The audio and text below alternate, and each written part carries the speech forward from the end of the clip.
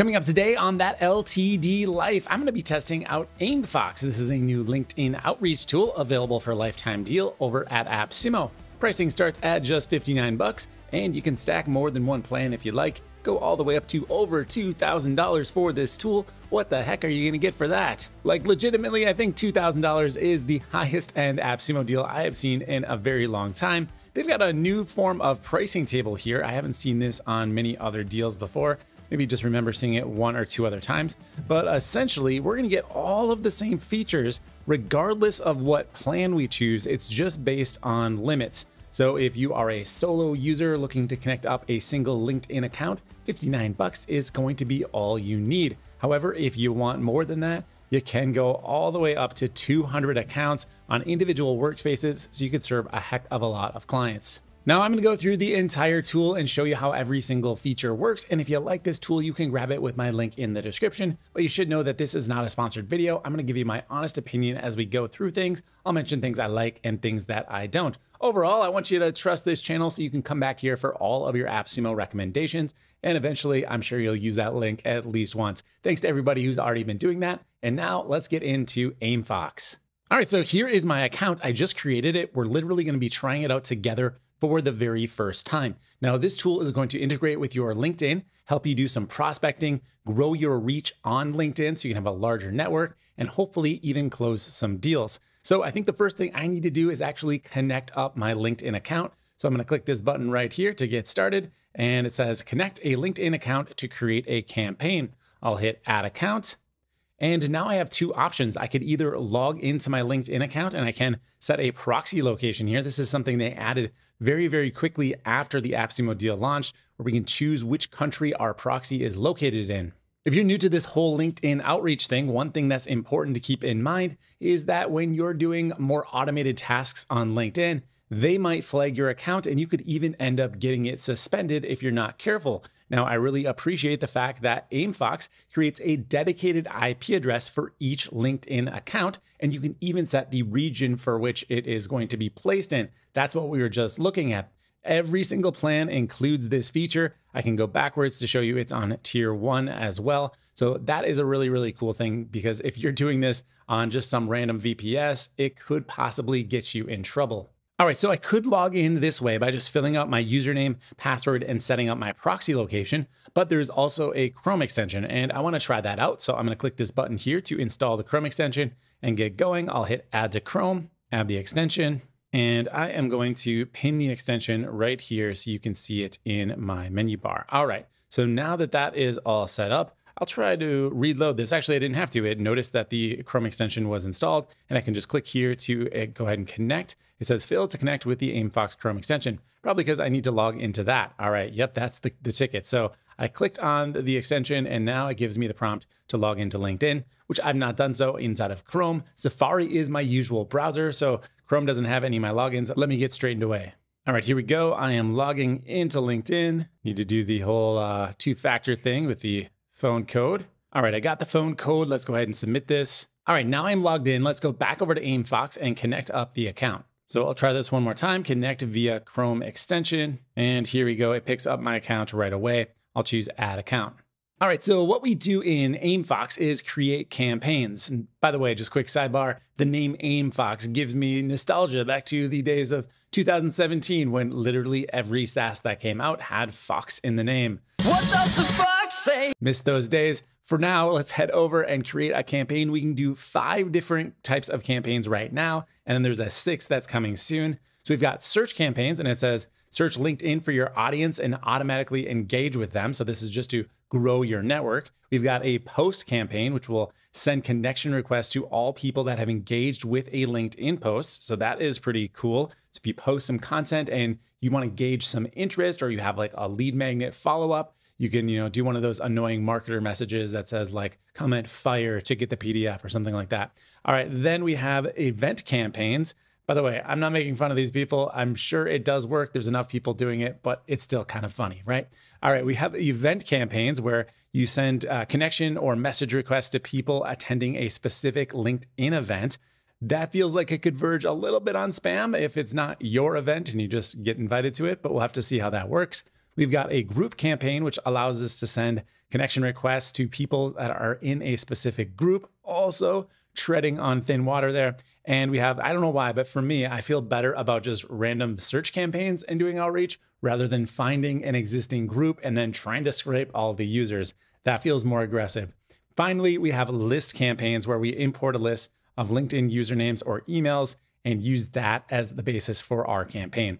That probably feels, assuming you get that list more organically, like they signed up on your website, that feels like probably the most kind of least spammy method of a campaign. Cold outreach is a very tricky thing to navigate. I know it's important to many businesses, but you gotta keep in mind the end user and how they're gonna react to it. So I don't really like the spray and pray approach. I'd rather have a more targeted type of cold outreach. I think that is the way to go. So as you're doing these things, just use a little bit of caution. Try not to just hit as many users as possible. So let's start off with a search campaign. I'm gonna click on this, go to the next screen, and now I can go ahead and set up my campaign. I'll give it a name.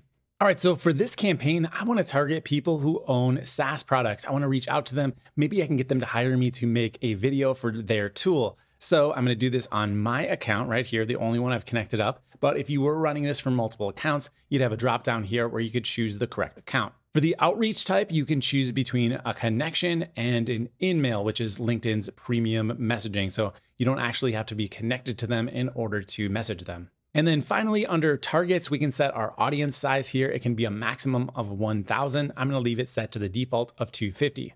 I'll go ahead and create this campaign. And now I need to set up the targeting. The targeting is who I'm going to be trying to connect with. Now, if you're not sure where to begin with your targeting, look at the profile of someone you'd like to reach out to. So this is Nathan Barry. He is the CEO at Kit, aka ConvertKit.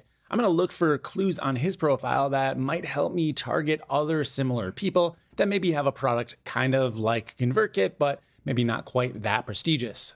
So notice that Nathan is a founder and CEO. That's a pretty common title when someone creates their very own SaaS. So that's probably the type of person I'm looking for.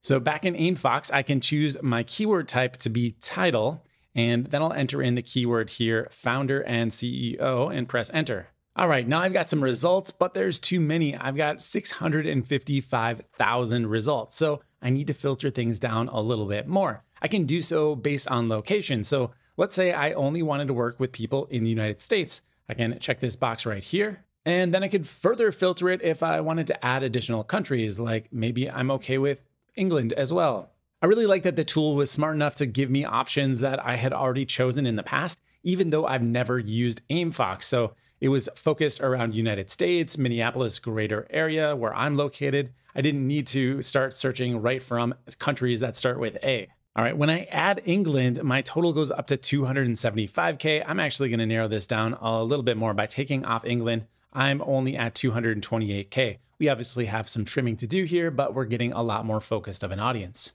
Under industries, I searched for software and found this category here, software development. My list is down to under 14K. I could choose to target a specific company if I want to, but for right now, I'm gonna leave that open since I'm trying to find newer founders. There's this option here for followers of, and I love this because if you're following very similar people, you probably have similar interests, or at least you might know some people in common. So this can be a great way to start a conversation like, hey, I know you like so-and-so, or hey, I know you know so-and-so. All right, so I entered in Dave Rogenmoser here, who is the founder at Jasper, a product that I reviewed on this channel several years ago before ChatGPT was even a thing. Now, with this as part of my filter, my audience is down to only 77. I could probably continue from here. It might actually be too specific, but I'm okay with that. Now, I want to be clear that you don't need to get your audience super targeted. It's going to stop at whatever cap you give it, but the more specific it is, the kind of more focused your outreach will be, and it'll generally be more effective that way. Other targeting options include schools, skill sets, how you can recommend skills on LinkedIn, and their profile language. I probably should set this up to be English because I don't want to be reaching out to people in the wrong language, but looks like we didn't lose anyone here. All right, so I'm going to continue to the next step down here. I want to point out that I really like Aimfox's interface. It's very smooth and professional. For an AppSumo deal, it's one of the better cold outreach tools that I've seen, at least in terms of the user experience. There's very clear guidance on how many steps I'm going through. I've done the targeting. Now I'm building out the audience. I'll be building out the flows, schedule, and review next. So very, very informative. All right, so on this audience screen, what I can do is just review everybody that's going to be receiving my campaign. Notice that I am well under the 250 limit. I only have 77 in my list. But if I see anybody that doesn't look like a good fit, like, I don't know, this person here doesn't have a profile picture. Maybe I don't want to send messages to people without profile pictures. Well, I can choose this one and then just go up to the top and remove them from my audience. There's also the option to export this audience here as well. So if I click this, it will export the file to a CSV and I can import it into another tool. All right, I removed one more person. I'm gonna grab a couple more here that don't have profile photos. I'm just looking to see if anybody is not at all involved in software. I probably don't wanna message them. All right, so my audience is looking pretty good. Let's move to the next step. Now we're on the flows step, and here it says connect flow. Send your targets a connection request with an optional connection note and follow-up message. So connect flow A to 72 people, because I reduced my list a little bit. And here is the flow. First of all, it's going to automatically translate the message into the recipient's language. Now, remember, I filtered out everybody who wasn't in English, but if I didn't do that, I'd have some automatic translation. That's pretty nice. Next, it's going to do an automatic connection request. So it's going to send the request to my target, and this step is always active. We can't turn this off. The next step is a note. Now, you do need LinkedIn Premium to add a note to your connection request. I do not have that, so I will not be sending it. Then finally, it will start a message sequence, which is basically an automated follow-up sequence to my leads after they accept the connection request, and I can add that message right here. So I want to get started by creating a template. The template will be used for the message, and I'll give this a name. All right, so I've got my follow-up message here. It just says, hi, first name. I'm using their little placeholders here, their tokens. And then it says, I'm creating training videos for SaaS products, and I noticed you're a developer. Would you be open to having a chat about your onboarding needs? And I'm gonna go ahead and add this as my template. And this message will go out, and I can set a delay on this if I'd like. Let's say it's gonna go out 1 day and 2 hours after we connect. So it's not instantaneous and doesn't give away that I'm totally a bot. Now there is an AI enhance button down here. So let's find out what happens if I click on this. It says, hey Matt, I see you're doing great work at Podio. I'm Dave and I've created training videos for SaaSes. Can we chat about enhancing your user onboarding? I'd love to connect. Definitely a more friendly message than mine. So you can kind of toggle through some sample contacts here and see what the end result would be. So this one looks pretty good. Yeah, it looks like they're from Angler AI, which I'm not familiar with that product, but sounds like a software tool. All right, all of these messages look pretty good. I'm ready to move on to the next step. Now, before I do that, I want to point out that I could create a split test here. So this is my connection flow A, but if I go back up to the top, I could duplicate this flow and then modify it. So a good place is always to duplicate and then modify one thing. So maybe instead of sending one message, I can maybe send 2 messages on the second flow to see how that changed my conversion rate.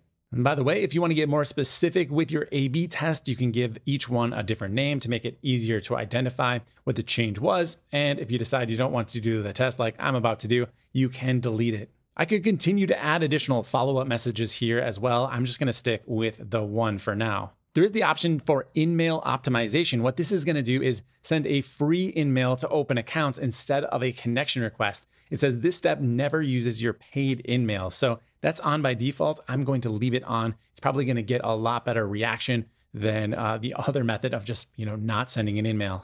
So I just learned that if you have this InMail optimization on, you actually have to create a new message for it. It's not going to just use that same connection request message. So what I could do here is create a new template, and it's going to look very similar to what we saw in the other template selection. But what I'm going to do is probably just turn this off. So here's an InMail template, and it's got a name, a subject line, and a message. The only difference is a subject line, of course.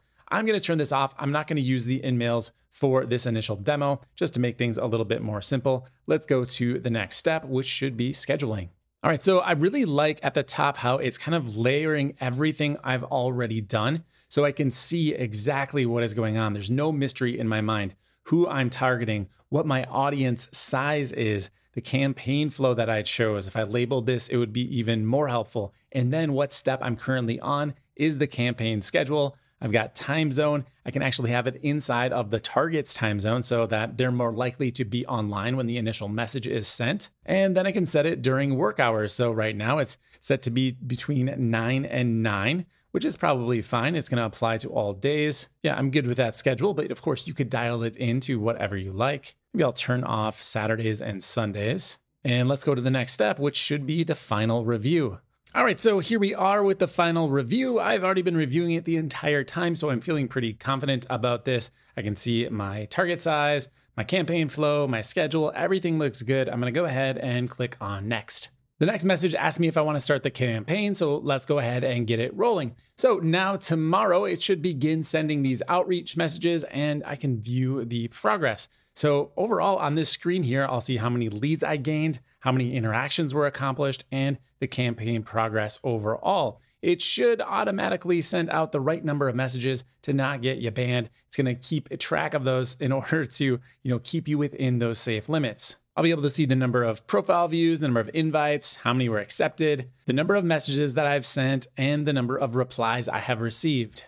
Down below here, I can see the overall connection flow, how many leads I got, how many invites were sent, the reply rate, and the acceptance rate. So all of this data is over here where it says campaigns. You can see a list of your campaigns and then drill into it to get those analytics. The next option down is for your leads. Any of your leads that come in through the campaigns will be visible right here. I'm going to show you some B-roll footage at the moment since I don't have any leads, so you can see what this screen will look like after it's fully populated. Same thing for the inbox. The inbox is the next option down. This is where you can actually communicate with other users on the platform, so you don't have to go out to LinkedIn. You never actually need to open up LinkedIn if you don't want to.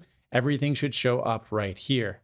Then there is a dedicated section for your templates. You can create new templates here. So if you want to do your notes, your messages, or your InMail templates, you can do it outside of building out the actual campaign. It's a really nice option because then you can get everything ready to go. And then when you're building your campaigns, you just focus on the audience, the targeting, and setting up the A/B testing. You'll be ready to fly. I don't know, is anyone else out there like that? I do that for email marketing as well. When I'm creating a drip sequence for a client, I like to write all of the emails outside of the actual tool. And if I can, get them loaded in ahead of time so that it's just paste or select the right template. It makes things a lot easier. You don't have that context switching where you're thinking about, oh, I need to write a creative message, and then I need to technically set up the right schedule and order for the messages. So I think that's cool that they kind of have a nice little nook here where you can create your email messages or your in-mail messages. The next option down is your LinkedIn accounts. So you can manage all of your LinkedIn accounts right here. And if you want to add clients, you can do so right up here by adding a new workspace. You get the same number of workspaces as you do LinkedIn accounts. So you could group them together if you've got multiple clients from the same company, or you could have a dedicated workspace for every single account. And finally, under workspace settings, there is a blacklist option. This is where you can go to actually set up accounts that you never want to contact. So just go to blacklist, hit add account, then you can either upload a CSV file or search for an account right here. So let's say I never want to do outreach to Russell Brunson. I can just look up his account, select it right here, and then he is blacklisted. I will never include him in any of my campaigns, even if he is the perfect target. All right, so that is Aimfox. We already looked at the plans and pricing, so there's not a whole lot more to say about it. Just choose a plan that fits with the right number of users or workspaces that you need, and you'll be ready to go. I definitely would recommend this tool. I think it is very highly effective, and if you're doing any LinkedIn outreach at all, why pay for it monthly when you can get it for a one-time cost? So I'm gonna go ahead and give Aimfox a 7.8. Now, a lot of people ask about my scoring system, saying it might be maybe a little confusing or hard to understand. Well, let me clue you in on one thing. A tool like Aimfox is basically never going to be in the 8s or 9s because those are going to be tools that are absolute slam dunks and will have wide mainstream appeal. But the truth of the matter is that not everybody does cold outreach, nor should they. The internet has enough spam to begin with. All right, so if you want to grab a copy of Aimfox, my link is down below in the description. Clicking on that helps me make these daily LTD reviews. We've got Black Friday coming up. Things are gearing up. The plans are getting ready. If you have any questions about Black Friday deals, let me know ahead of time. What are you curious about? I'd love to hear from you in the comments. Otherwise, head over to clientamp.com, get signed up for the free email newsletter. My name is Dave Swift. Thank you for watching, and I'll see you in the next review.